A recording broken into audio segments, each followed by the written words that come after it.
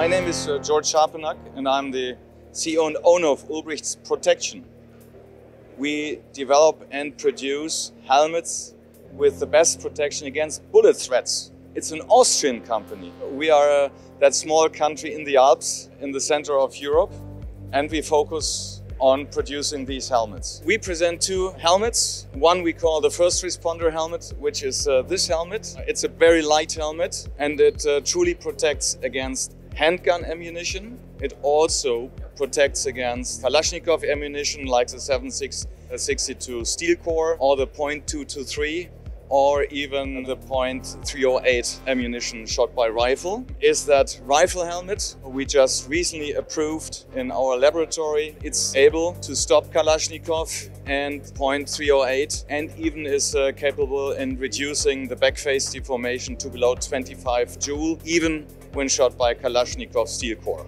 True protection against bullets is achieved if two things happen. The first thing, of course, you have to stop the bullet, but the second thing is a helmet has to prevent a severe backface deformation that would lead to a lethal brain trauma.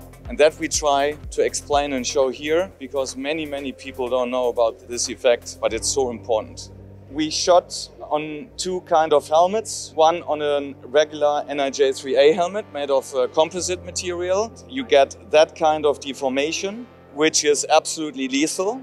And we shot on a ULBRICHTS first responder helmet and you get that kind of deformation, which is a pretty strong headache, but is completely survivable. So that is what we call true protection, because you don't have to stop the bullet, but you have to reduce the backface deformation to survivable limits. Here we shot one AK-47 steel core on a NIJ-3A composite helmet, and the bullet completely penetrates the helmet and the head. Many people don't know that a normal military and police helmet don't protect against rifle ammunition because they even cannot stop them. We shoot like the specification requires from 10 meters with vertical angle and with full velocity. We shoot M80 with full velocity and we shoot AK-47 with full velocity. You see that little dent? We not only stop the bullet, the AK-47 steel core, but we reduce the kinetic energy below 25 joule.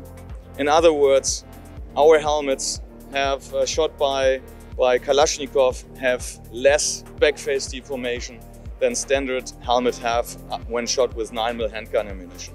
And that's really the news for that trade show. Milipol is one of the major international and of course European trade shows. And after the Corona, for us it's one of the first shows where people come around the world.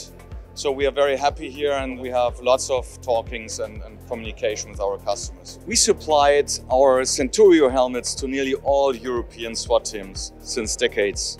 So we're #1 supplier for ballistic helmets for SWAT teams. But additionally, we won the majority of first responder tenders in Europe for the police and patrol. The police and patrol is always the first on scene and they definitely need the same protection. So we won most of the tenders for them too. Well, the biggest motivation for us is really to protect those who protect us and to save lives. That's our motivation.